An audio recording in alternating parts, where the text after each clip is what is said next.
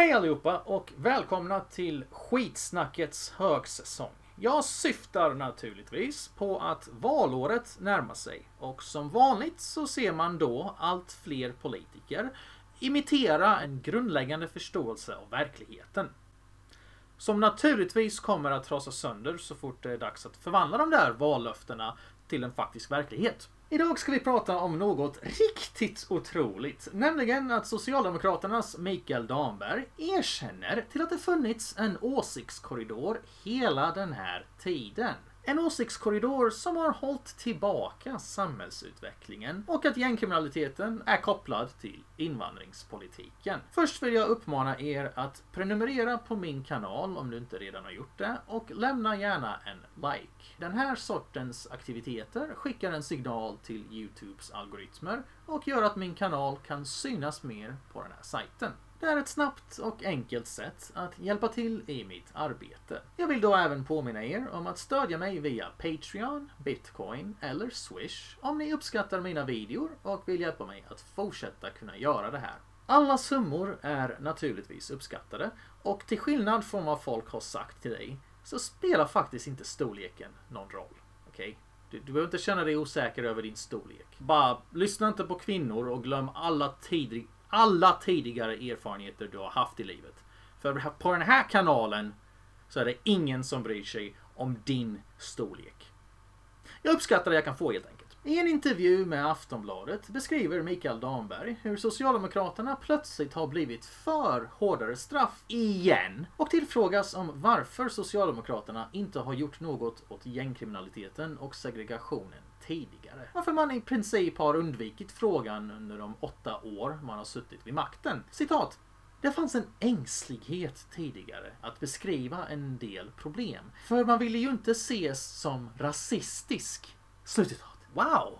Fan vad intressant. För om inte vänstern hade kallat precis allt och alla för rasister i x antal år nu så hade ju ingen behövt vara ängslig. Som vanligt beklagar ni er över problemen ni har jobbat väldigt hårt för att skapa. Och jag fascineras fullständigt av den här socialistiska evighetscirkeln där man har liksom en vänster som inför vänsterpolitik och sen tar man konsekvenserna av den politiken och beskriver det som helt unika samhällsproblem som inte riktigt har med ens egna politik att göra. Däremot har den med allt och alla annat än en själv att göra. Lösningen på problemen vänstern har skapat blir då mirakulöst nog alltid mer makt åt vänstern. Vänsterpolitik för att lösa vänsterproblem medan skulden försöker man fösa över på motståndarsidan och det är det riktigt absurda. Ni kommer smälla av när jag läser Dambergs citat om högern. Vi kommer komma till det. Först vill jag utforska hur sinnessjukt empatistört hans svar här egentligen är. Ni lät alltså svenska medborgare våldtas, skjutas, mördas, rånpissas i munnen och allmänt terroriseras till den grad att allt fler inte vågar gå ut om kvällarna i det här landet. Allt fler upplever att samhället bara blir otryggare och otryggare, vilket det faktiskt blir också. En undersökning från Brå visar att hälften av alla 9:e-klassare i Sverige blivit utsatta för sexuella övergrepp, rån eller våldsbrott. Det här är vad den yngre generationen av svenska ungdomar får växa upp med. Och det här är det nya landet ni valde att bygga fram. Bara för att slippa bli kallade för rasister. Hur jävla empatistört är inte det här? Det hade verkligen krävts minimal fantasi och omtanke för att kunna klura ut att människor faktiskt kan påverkas av er politik. Om man nu är intresserad av människor och bryr sig om människor så tar man dem naturligtvis på allvar när de känner sig oroliga. Man gör inte narr av dem och försöker förstöra deras liv när de känner sig oroliga. Men det är precis vad den svenska vänstern har gjort här. Så hur ska man beskriva det här som något annat än en empatistörning på kollektiv skala? Jag har sett ganska många kritisera mig för att jag använder ord som människooffer när jag ska snacka svensk politik.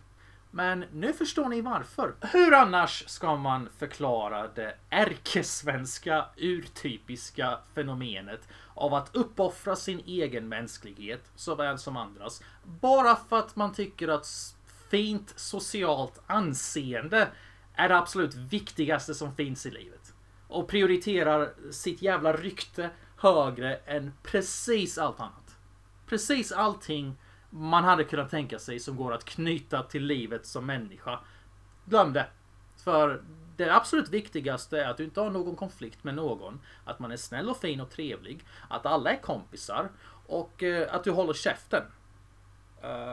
Jag tror jag nyss beskrev svensk kultur i ett nötskal. Ja, du förstår min kära medborgare att å ena sidan så är Sverige en fri och öppen demokrati där alla får vara sig själva och gilla olika och tycka precis vad de vill. För mångfald är det absolut viktigaste som finns. Å andra sidan så kan hela landet Sverige beskrivas som en enda stor pungsnara där befolkningen hålls under ett slags konstant skamgrepp där man absolut inte får konstatera fakta eller säga vad man vill, tycka vad man vill, vara olika, gå emot konsensus utan att straffas så hårt som det bara går i det sociala.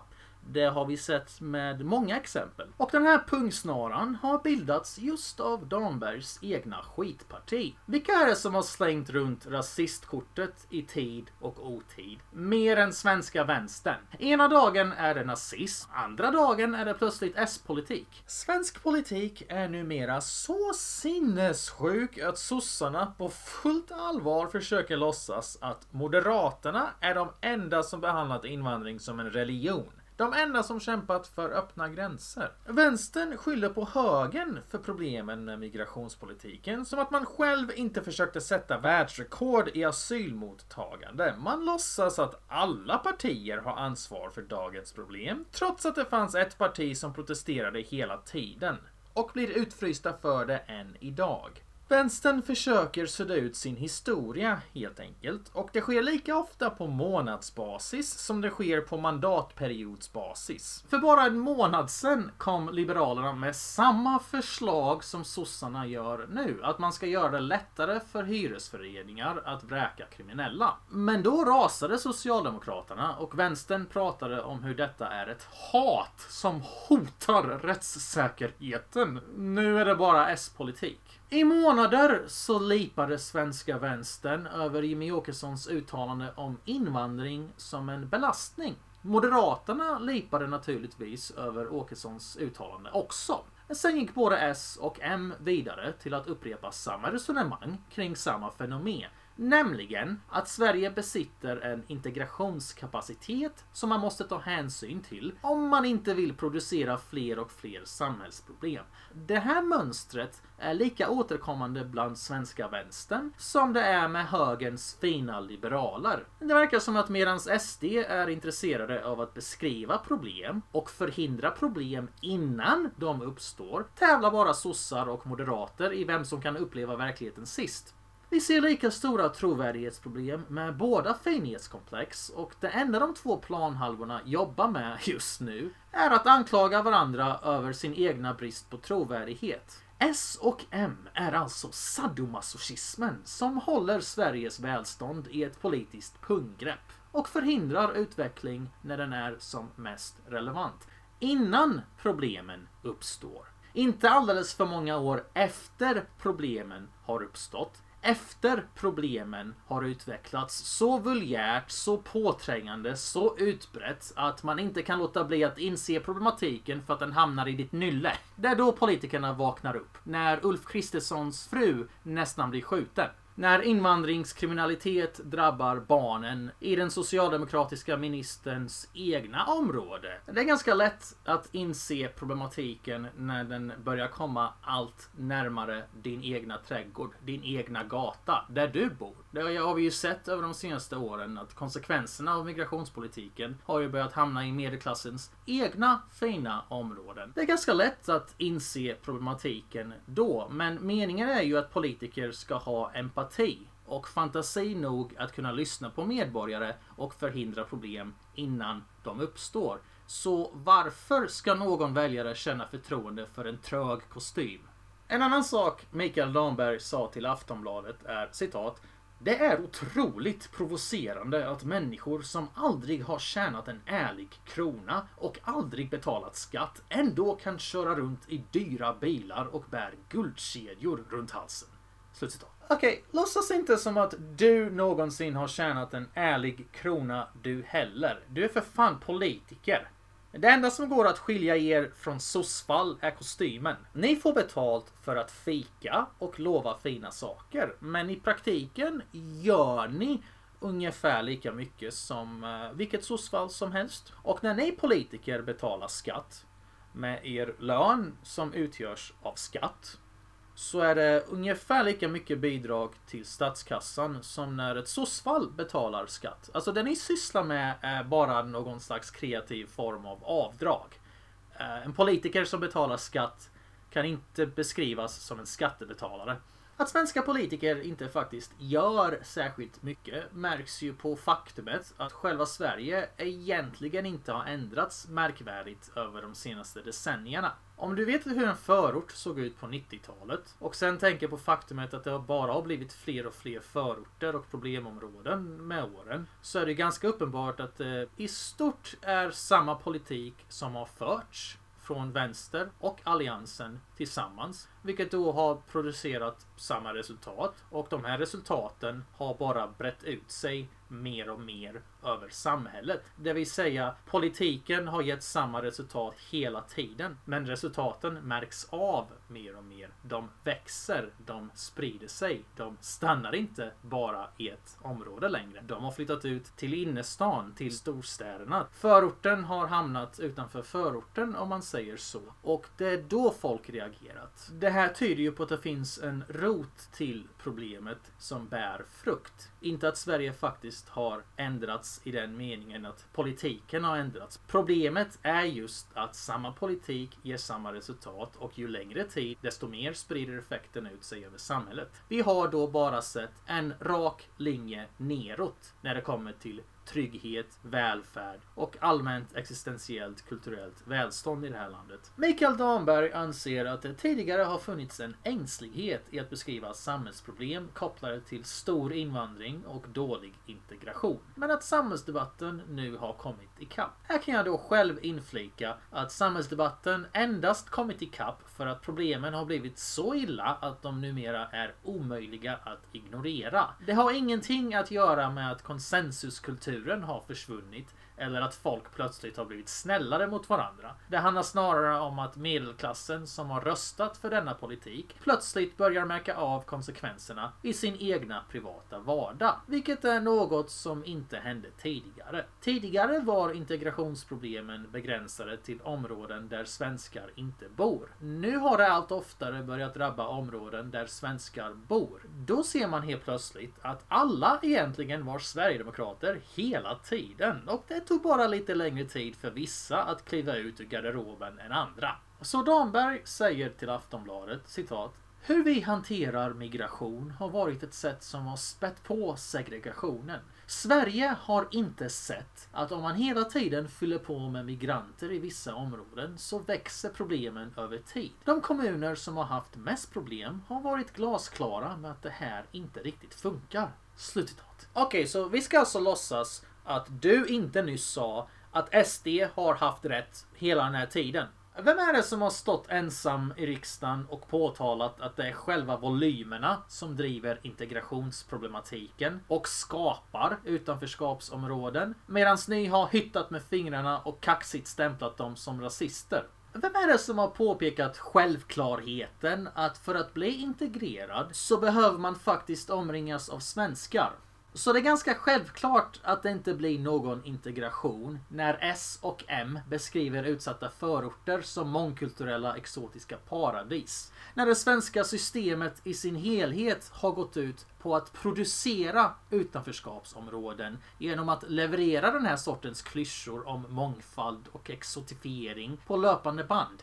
Men glöm personligt ansvar och glöm någon mån av självdistans. För istället säger socialdemokratiska ministern, citat: Så länge man har bostadsområden som får leva sina egna liv så skapar du en dynamik som kan leda till ökad kriminalitet och spänningar i samhället. Det här har högern aldrig begripit. Vilket slämmigt jävla kräk den här sossen är. Vad har de konservativa i Sverige sagt alla dessa år om inte precis det här?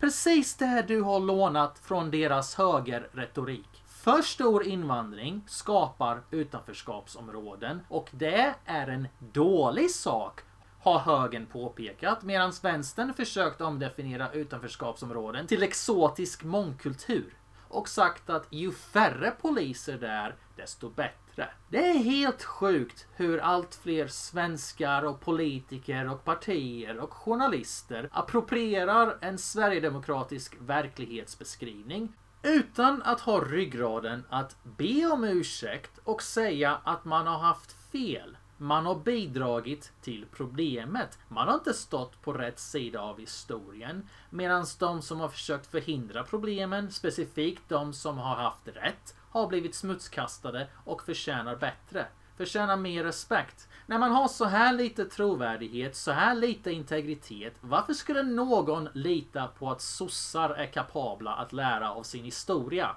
I Aftonbladets intervju så frågar de: högeroppositionen anser att ni saknar trovärdighet eftersom ni inte har löst problemen trots att ni haft makten i snart 2 mandatperioder. Varpå Damberg svarar: jag kan bara konstatera att vi gör mer än någon annan regering och vi gör det på alla politiska områden. Det är högeroppositionen som har trovärdighetsproblem eftersom de inte gör något åt segregationen. Säger vänstern som har skapat segregationen. Utanförskapsområden är era starkaste väljarfästen. Ni har massimporterat människor utan att ha någon långsiktig plan för att ge dem en plats i det här samhället. Bara så att ni kan hålla kvar vid era feta sossfallslöner. Förlåt, jag menar riksdagslöner. Hur fan vågar en sosse av alla människor snacka om trovärdighet? Det är precis så här det ser ut innan varje riksdagsval. Det var precis samma sak förra valet. Alla partier snodde SDs politik som vallöften. Alla pratar om tuffare tag, hårdare straff, mindre invandring.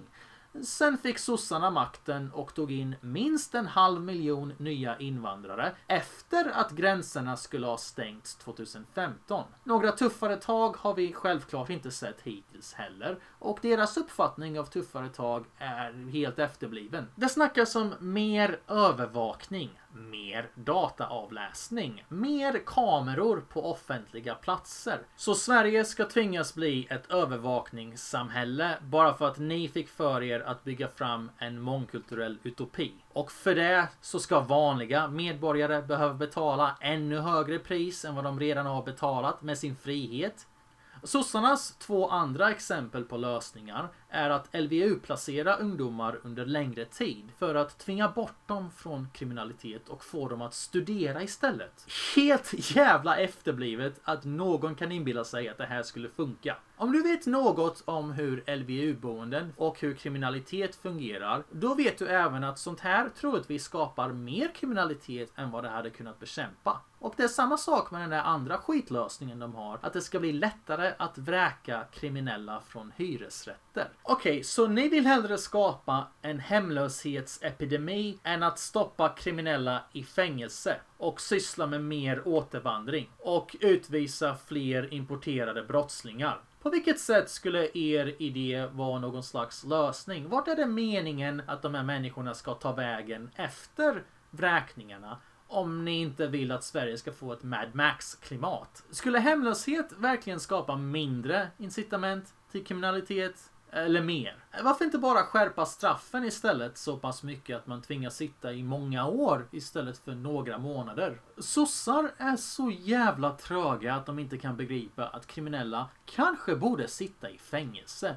Och att fängelset borde vara otrevligt så att folk inte vill sitta i fängelse. Istället är Sverige ett land där fängelse bara är ett annat ord för välfärd. Där före detta kriminella skriver debattartiklar om hur mycket de skäms av att ha blivit så bortskämda som de blev när de satt inne. Ett land där fängelse betyder mysig semester med skämt till straff som bara uppmuntrar till att aldrig behöva skaffa ett riktigt jobb. Och låt oss inte ens börja prata om narkotikapolitiken som naturligtvis driver kriminalitet, hjälper de kriminella gängen och inte är något sossarna tänkt se över heller. Jag vill avsluta den här videon med ett sista genicitat från Mikael Damberg. Det är ett misslyckande för hela Sverige att vi har mycket skjutningar och sprängningar. Problemet är, hur kom vi till den här situationen? Genom att lyssna på er, genom att lita på er och genom att rösta på er. Det är så vi kom till den här situationen. Det blotta faktumet att under de senaste decennierna så är det de goda antirasistiska partierna som har haft privilegiet att styra över Sverige och bestämma vad vi ska ha för slags politik. Under hela den här tiden så har de varnat dig för att SD är det stora hotet mot Sveriges framtid. När det uppenbarligen är det stora hotet mot Sveriges framtid som har suttit vid makten hela den här tiden. Lösningarna på Sveriges problem är väldigt enkla och det sker på individnivå. Här följer formen. Sluta vara en naiv blåögd idiot och sluta lita på folk som ljuger för dig. Börja där så kommer resten av knuten lösa upp sig själv. Tills dess kommer folk tyvärr få politiken de förtjänar. Inte politiken som hade kunnat vinna bäst resultat. Thank you for watching this far, and a big thanks to everyone supporting my channel. You are the #1 reason I can keep doing this and have been able to do this for so many years. And given the current climate, your support is more important now than ever before. So make sure you sign up for my newsletter, as YouTube notifications don't work properly anymore, and please follow me on my other social media backups as well, in case anything would happen to this channel. All links and information can be found in the video description, just check there, and I'll see you again next week. Sincerely, your friendly neighborhood foreigner.